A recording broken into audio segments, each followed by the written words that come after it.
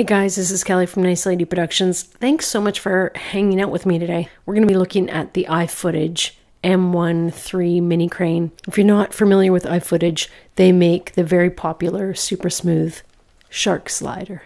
I think of this mini crane as sort of solving one of the issues with smaller jibs on the market, which is they max out as far as how much payload they can handle, or they end up being heavy themselves. So the nice thing about this mini jib arm is it is made from carbon fiber and it's 100% toolless. So you can take it out in this nice case with all of its components, put it together very quickly, and be capturing the shot you want to get. You get everything you need right here in the bag, and it's a great little carrying case. It comes with a handle as well as a shoulder strap.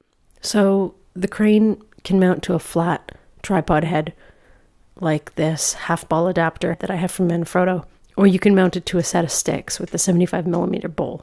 How far you extend it out the front and how far you extend it out the back totally depends on how much weight you're putting on it and the camera.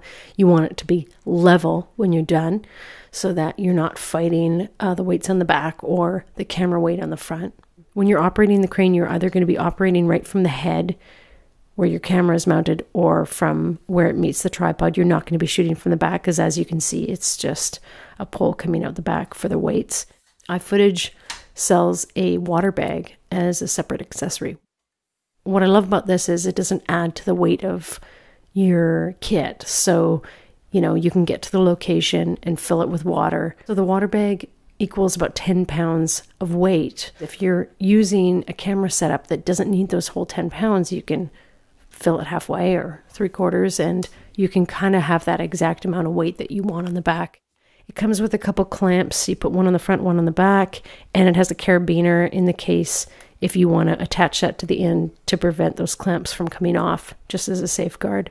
I don't normally use sandbags with the tripod. If I do, I use one. I just try and put the extended part of the crane over the leg of my tripod, and I find it just makes it more sturdy to begin with. The only thing I would say is you do need to practice. I found that with this crane, it is stiff, but there is some wobble in the image if you're not super smooth with it. This crane has some really cool tilting features, and they're built in 3 parts of the jib.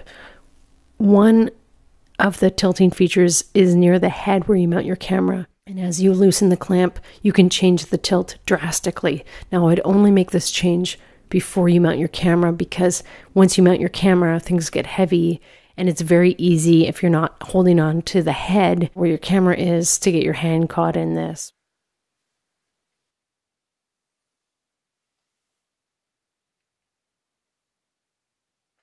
And then there's 2 other areas to change the tilt where you mount it near the tripod sticks. And that is a stepped tilt. Now, once you've made those more extreme adjustments, you can fine tune that tilt by just loosening or tightening the amount on this bar. So you can mount your camera to a tiny quick release plate. It doesn't have any rubber or anything on it.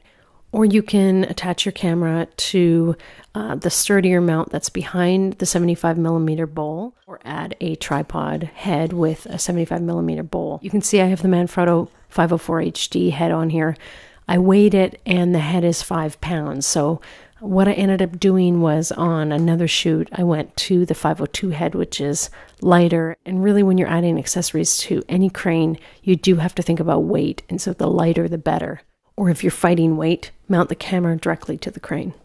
So let's look at my setup here. I have about maybe 7.5 pounds of water in the water bag, and then I've got another 20 pounds on the end. And this is to counter a Red Raven with a battery and the monitor and everything. And really, I would not put anything heavier than this on the iFootage crane. There's something really nice about having a jib, and I do love the whole sweeping, and especially if you're shooting outside, it's just, you can get some really cool epic shots. And of course, I don't really need to sell you on a jib, because you see any film that uses one and you know why they're so cool to have. Thanks for joining me for this review. If you didn't hate it, consider subscribing to my channel. And of course, I love reading your comments.